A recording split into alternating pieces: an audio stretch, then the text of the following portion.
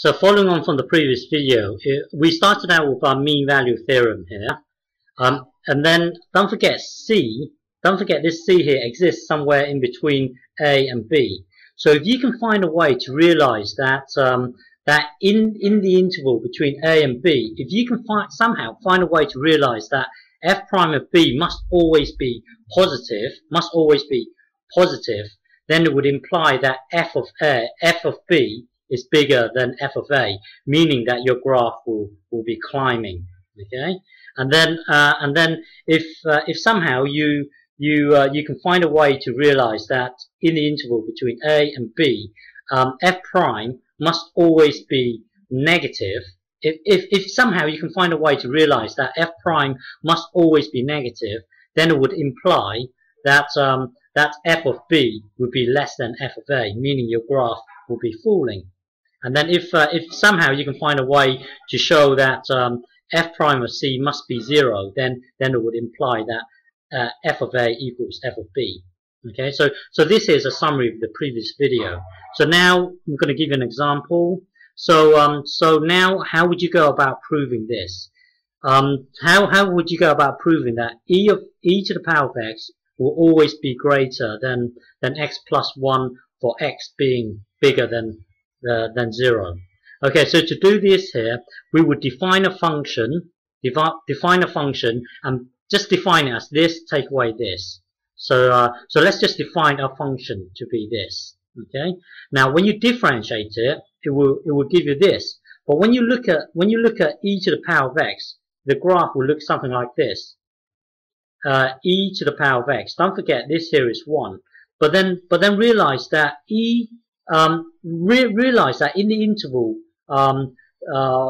where x is bigger than 0, so all the way up here in this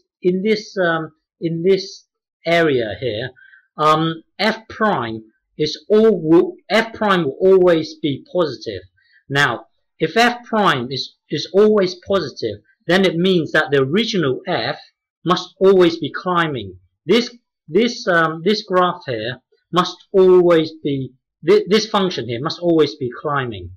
Okay, because we realize that we realize that when looking at f prime, we realize that for x being bigger than 0, f prime will always be a positive number. Now, if f prime is a positive number, then it would imply that the original function must always be climbing. Okay, so now select the lowest point. Let's say f of 0. Now, if you put a f, well, don't forget it. When we were here, we realized that this here is always positive, so it would imply that f is always climbing. So select a point that's really low. Let's say f of 0. F of 0. When you put this into the original function, so f of 0, put it into here, put 0 into here. That would then give you 0. That would then give you 0. So f of 0 equals 0. Now, from when we were looking at this here, f prime must always be positive. Well, if f prime is always positive, it must imply that the original f of x must always be climbing.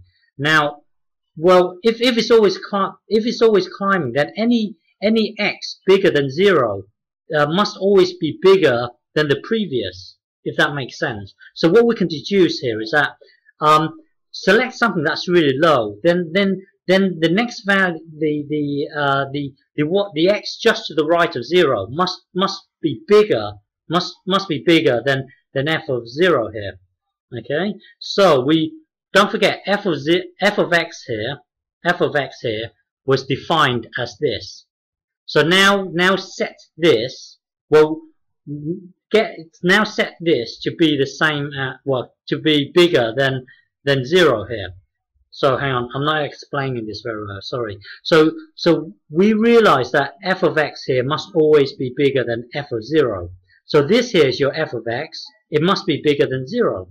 So now visualize it as one block, taking away this block here. Add this block to both sides. That will then give you this. So therefore, e of x must always be bigger than x plus 1. The key to doing this is really to realize that, well, once you've realized that this here must always be bigger than 0, then if the gradient is always bigger than 0, it must mean that the original function must always be climbing.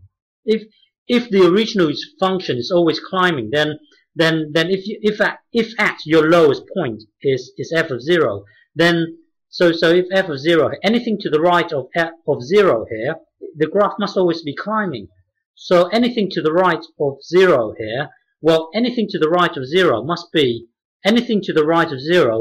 bigger than the lowest point here, because your graph is always climbing.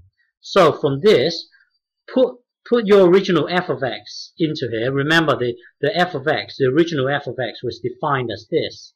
So put that, so that will always be greater than 0 here, and then add that block to both sides. That will then give you this. Okay, so here we've proved that that this must always be bigger than this. The next question is, what about this? Can we truly say that this will be bigger than this? So earlier it was this, but then we're going to add an extra bit here. Can we truly say this? Can we truly say that this will always be bigger than this?